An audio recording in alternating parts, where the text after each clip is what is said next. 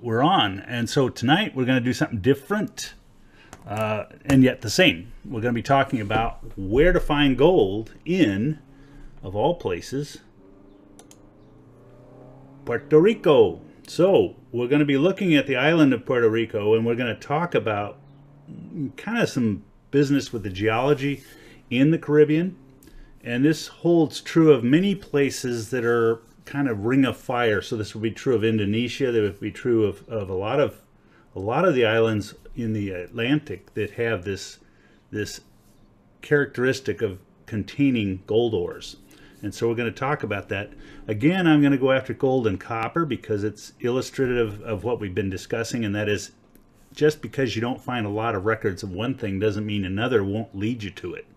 And so again, copper is a really good leading indicator in this case, and I'll show you why. So let's zoom in. Let's check to make sure everybody's okay. We got audio, check. I'm going to assume we do, but let me get onto the page and I can listen for myself because I don't trust Murphy. So let's see, where are we?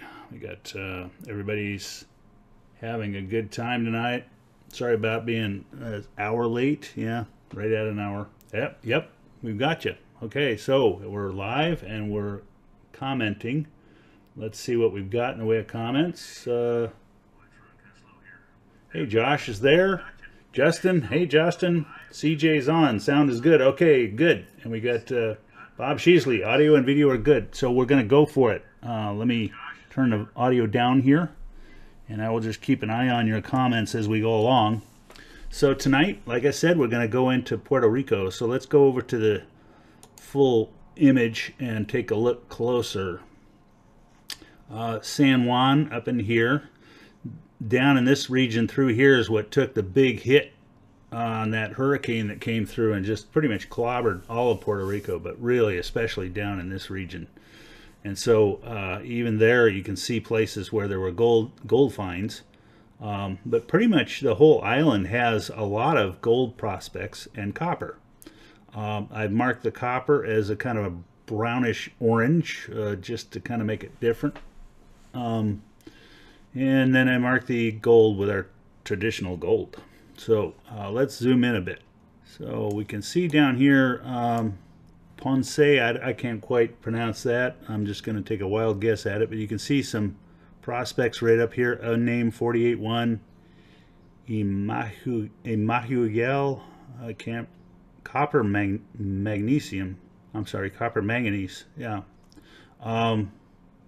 Interesting. This one is chalcopyrites. So why wouldn't there be gold in that? Well, it depends. We talked about this a while back that, you know, sometimes you'll find with chalcopyrites it's a solution, solid solution kind of crystal, and so what ends up happening is gold can introduce itself in there, as in this case manganese can introduce itself in there, as copper and so forth, along with the sulfur. And so you get this mixture, this solution that can vary all over the map as to the concentrations. In this case, the major commodities being returned are manganese and copper. So it's kind of interesting in the day and age of manganese being used for batteries.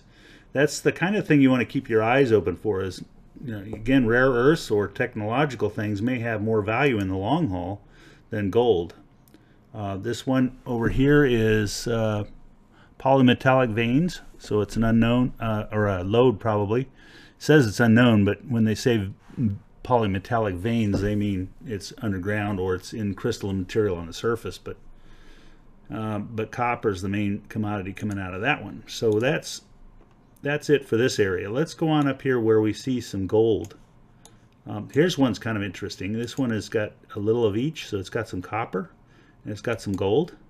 So when we look at the gold, we see chalcopyrite, galena, gold, siderite, silver, sphalerite in polymetallic veins. So it comes out as commodity number one is a mixture of gold, silver, lead, copper, and zinc. There's our friends, the association. So they hang out together.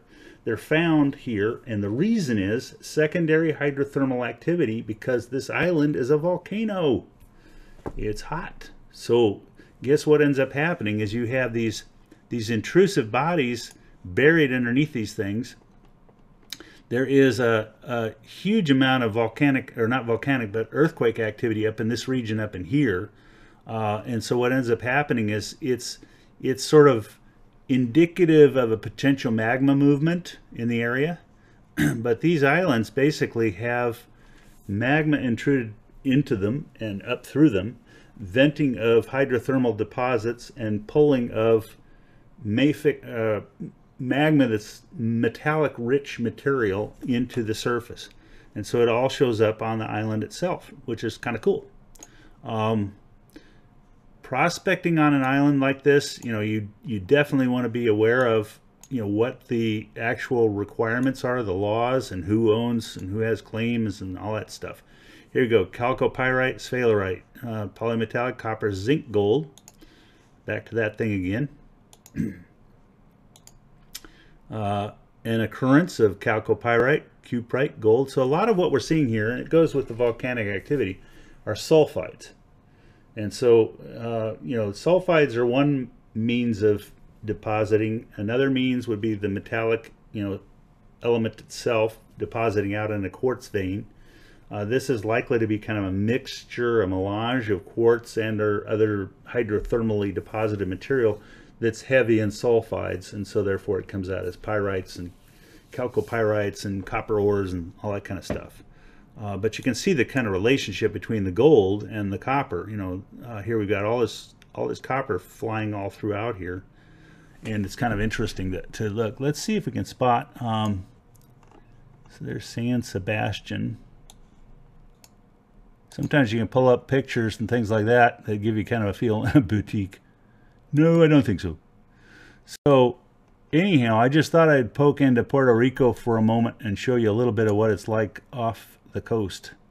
Many of these are both, dual use mines. They have gold coming out and they have copper coming out. And what I did is pull the two commodities and then superimpose them onto the same plot, and that just gives you the ability to see what's happening. And so that's kind of it for tonight. I just wanted to touch bases real quickly and give you another Gold In episode. Shame on you exploiting Puerto Rico like that. You guys steal everything, stay away. Well, I don't agree with that statement, but that's okay. When I'm talking about what's in Puerto Rico, it's like any other place. There's access rights, and there are people in Puerto Rico who like to go prospecting, and that's perfect. It's also a point of tourism to go into places and look at geology and things like that. So it's not the same thing, and I'm sorry you're offended. But the fact of the matter is, I'm not, and you shouldn't be either. Geology is an amazing thing, and it's international, knows no bounds, knows no races. The beauty of it is the strength in which we can all come together for the need and the values that are there to build up our valuable commercial engagement. To claim everything's an exploit is to miss the point. If you really want to hold to that, then everybody who claims that better stop driving a car, because you're exploiting the oil coming out of the ground, probably from places you don't even know where it comes from, because it's all mixed up. And that's the nature of our international global economy. It's a good thing. There are aspects of it that are not good things, but I won't get into that, the politics of it. But the fact of the matter is that gold, copper, silver, jewelry, technology, transportation, industry, even religious artifacts, all hinge off of mining.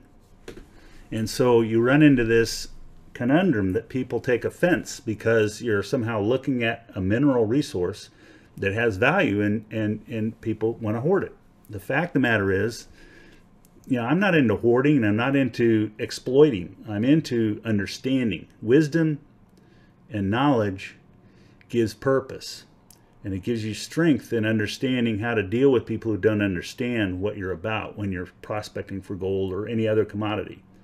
The fact of the matter is, it's no different than ranching or fishing or even harvesting vegetables for vegans. It doesn't matter. It all depends on cooperation together and the willingness to trade amongst one another.